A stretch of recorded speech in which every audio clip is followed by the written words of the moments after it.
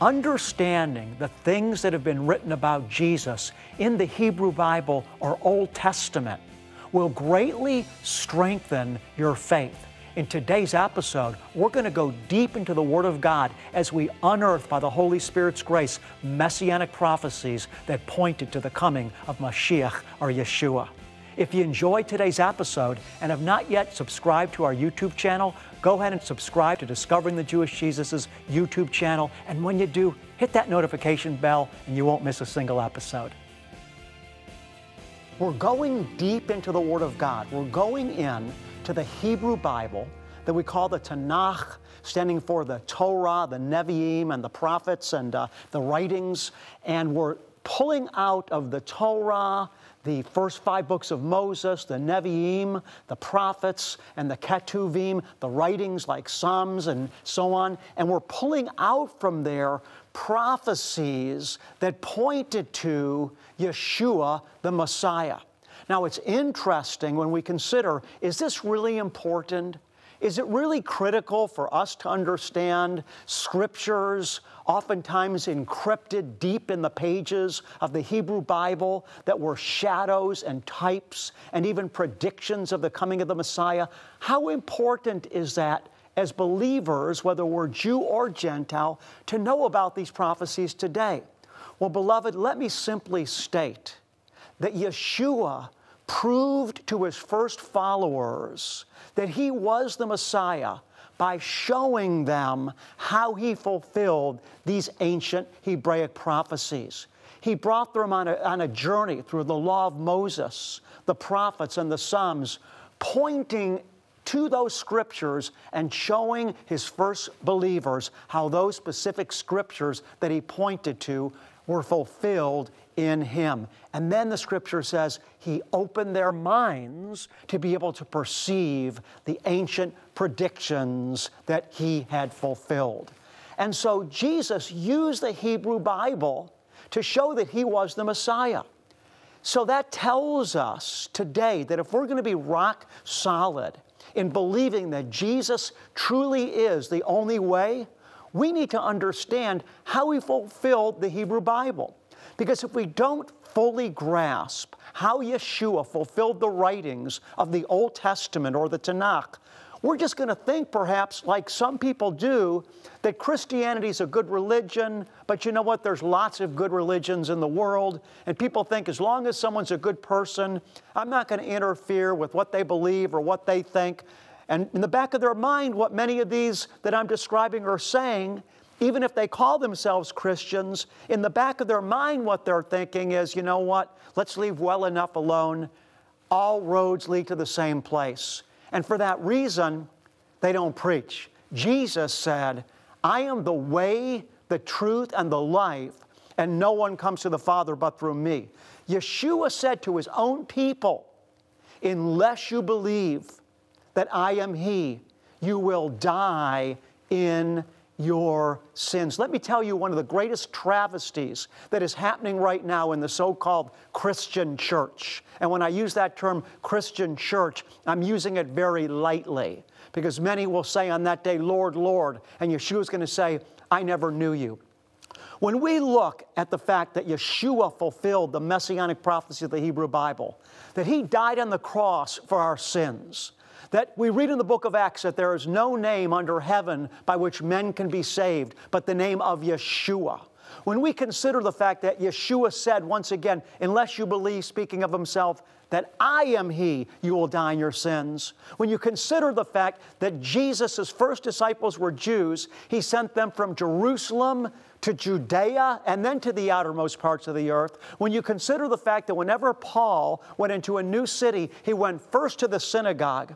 When you consider the fact that the book of Romans says that the gospel is the power of God to the Jew first, and also to the Greek or the Gentile, when you consider all these things, that Jesus fulfilled the scriptures in the Hebrew Bible, that it all pointed to him, that He is the way, the truth, and the life, that He is the Messiah, and His Father's the God of Israel, that He said there's no way unto the Father but through Him. When you consider all these things, that He was a Jew, came as a Jew, lived as a Jew, died as a Jew, chose 12 Jewish apostles, sent His kingdom into Jerusalem first. Paul, again, going first whenever he went to a new city, to the synagogue. When you consider all these things and compare that to what is going on today, it's unbelievable. What am I talking about? I'm talking about this. Do you know that we have a significant amount of people in the Christian church today that think it's wrong to share the good news of Messiah with Jews?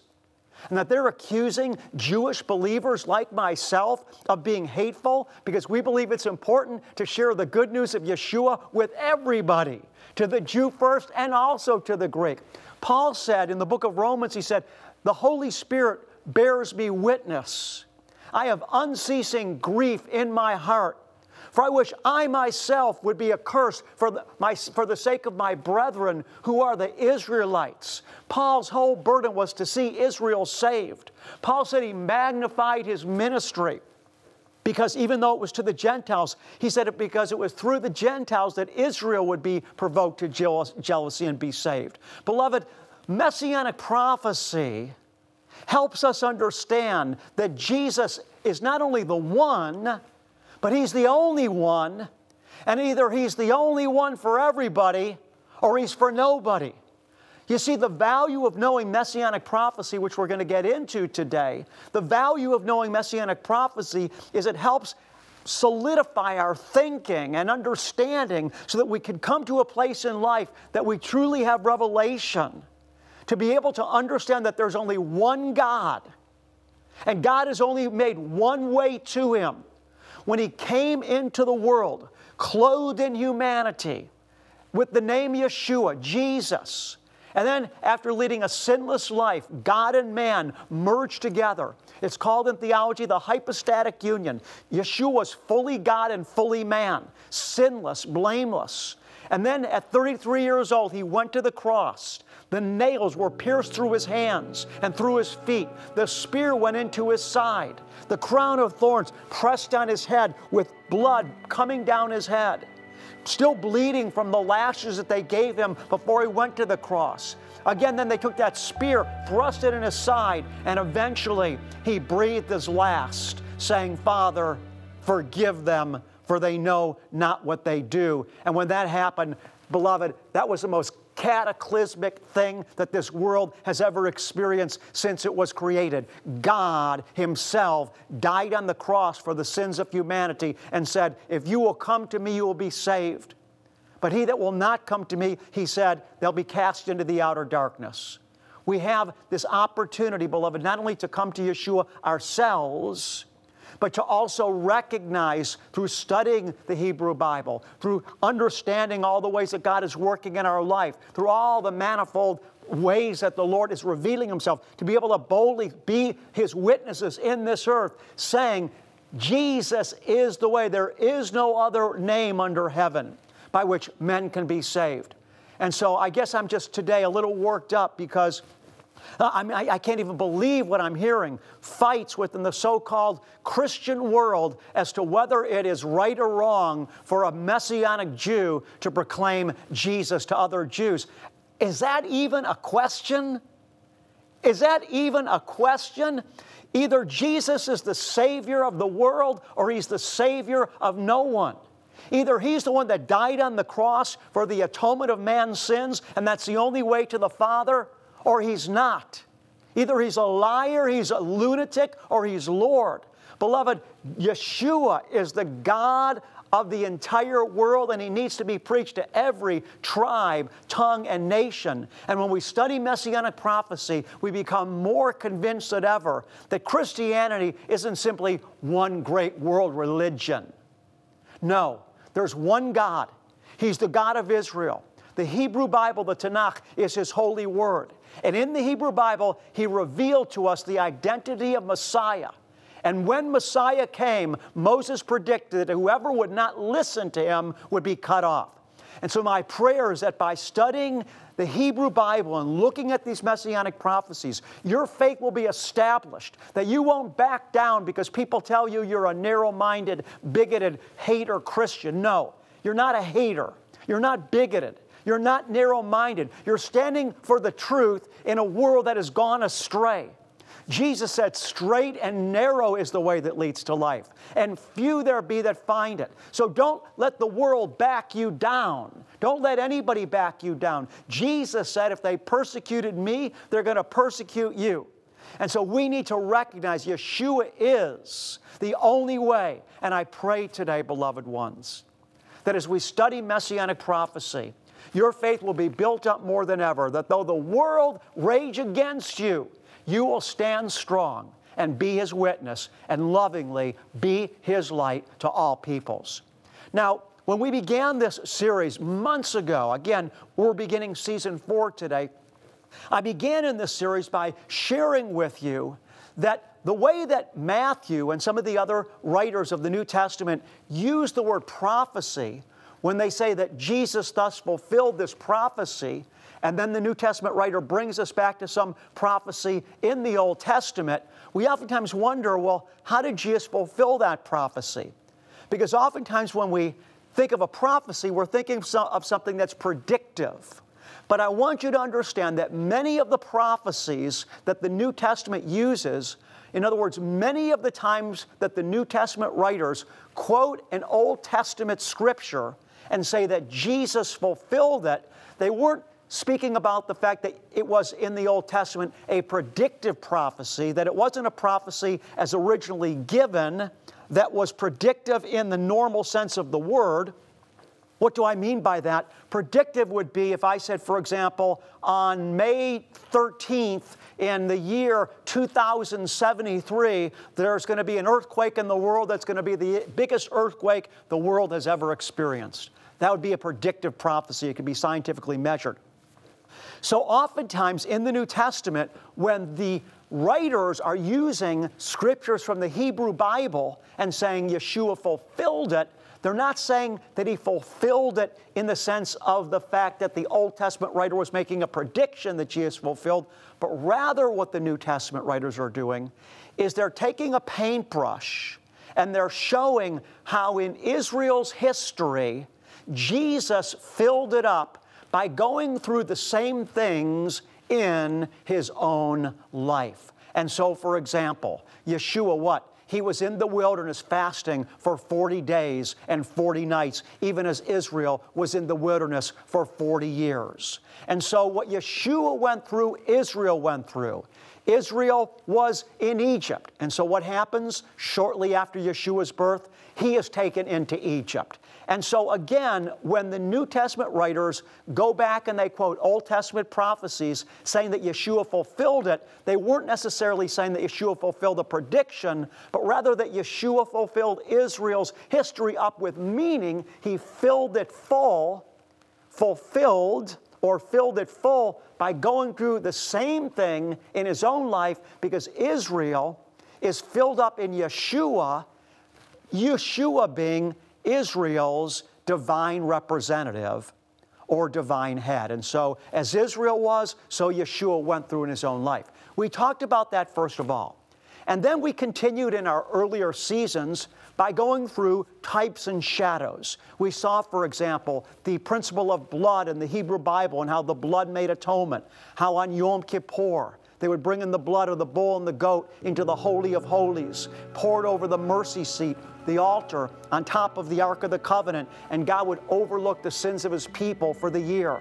For the life of the flesh is in the blood, saith the Lord.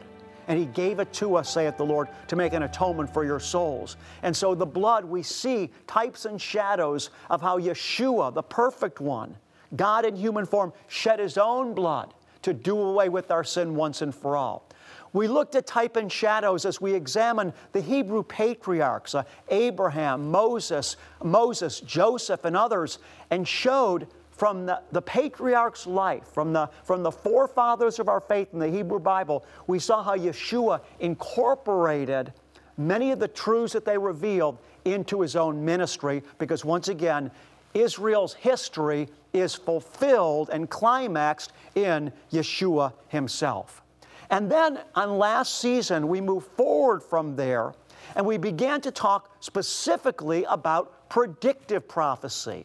And that's where we were at today. So I want to encourage you, go back, watch Season 1 on Messianic prophecy, Season 2 and Season 3. And now we're continuing in Season 4. And last week, or last time on the last episode on Season 3, I was tracing Yeshua's genealogy, that he was going to come from Abraham, Isaac, and Jacob. And we traced that he was going to come through the line of David.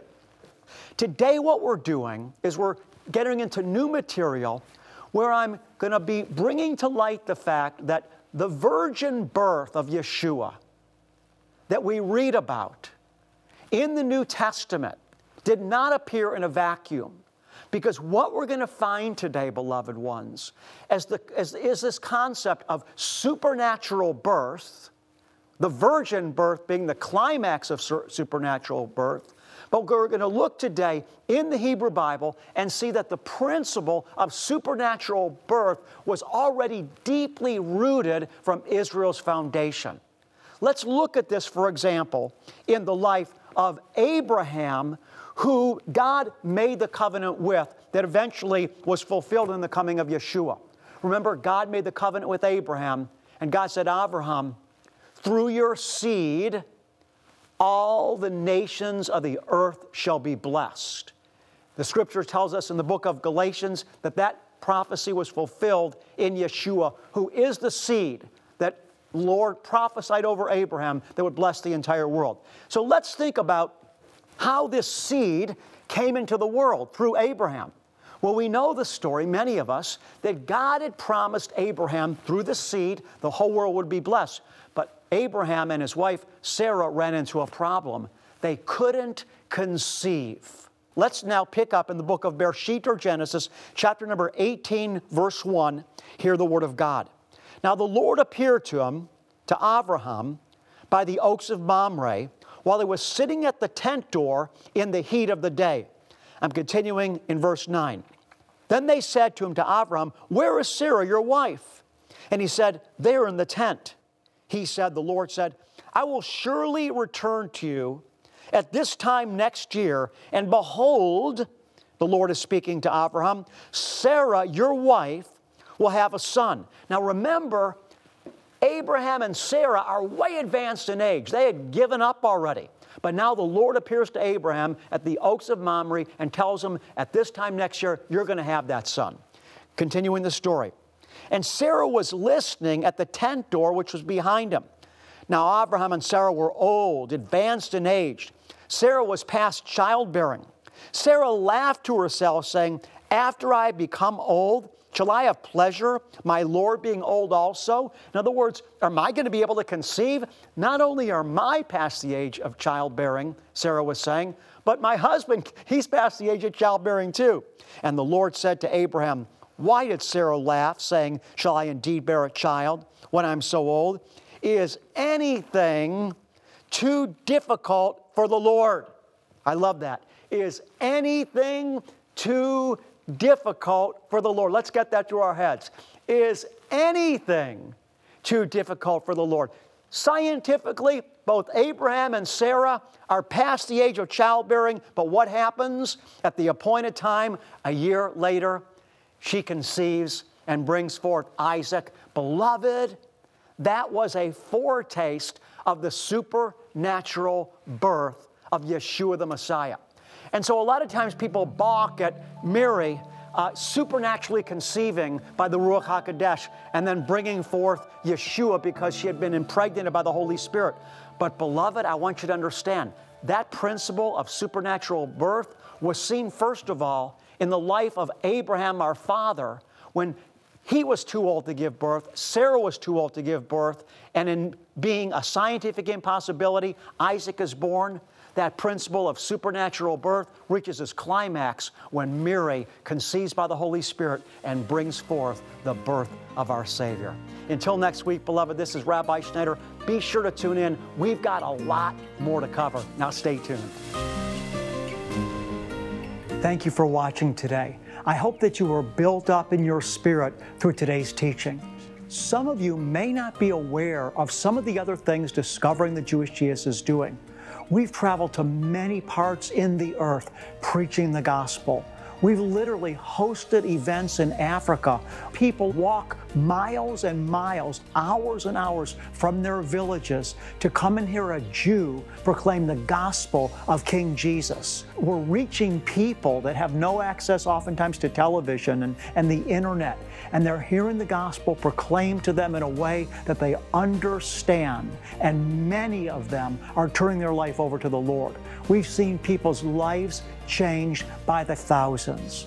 I want to ask you today, if you believe in what we're doing, you believe in the message that you're hearing, you have a sense in your spirit that Rabbi Schneider is a true servant of God, I want to ask you to financially support my ministry. We need your help. We can't do it without you, beloved one.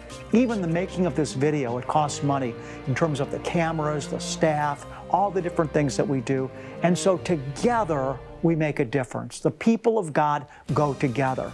You may not be able to go to some of the places that I go, but through supporting me, beloved, you'll have your portion and your reward, because lives will be being changed because of your participation with us. The scriptures tell us when people are servants of the truth, we should support such men as these. So I want to thank you today once again as I ask you for your financial help. I believe, beloved, your help will make all the difference. I love you. This is Rabbi Schneider saying, God bless you and shalom.